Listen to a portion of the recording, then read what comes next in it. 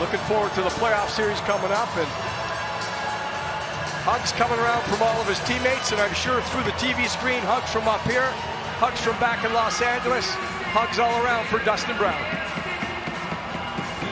And there's a line waiting for him too with the Vancouver Canucks.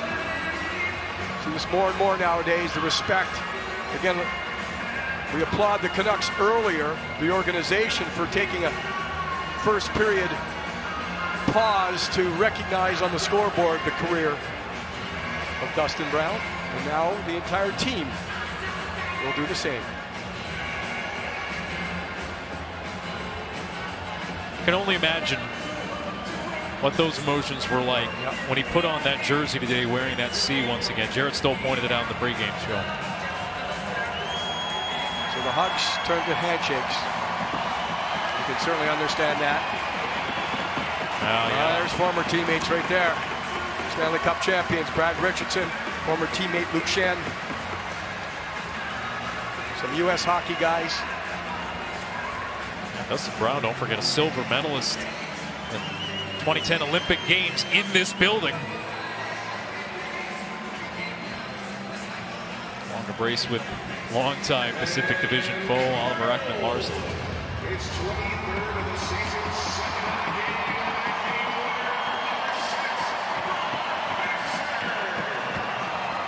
Dustin Brown, among active players up until Patrick Marleau recently, played more games with any single franchise. Of course, Marleau hasn't skated with San Jose now for a year, so Brown's really the last one left. There's Tanner Pearson.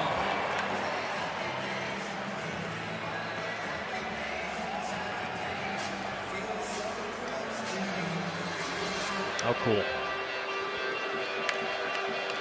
Of course, it is the last home game for the Canucks, so they're going to get a chance to thank their fans. Yeah. There it is. Those guys, man.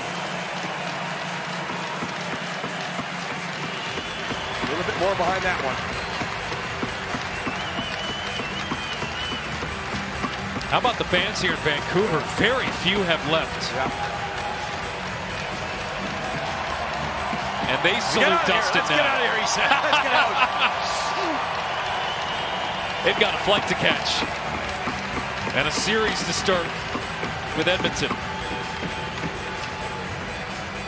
Long embrace with Dana White, equipment manager. And a pretty cool scene tonight here in Vancouver. Canucks win the game. Dustin Brown has won a lot of hearts. 3-2 the final.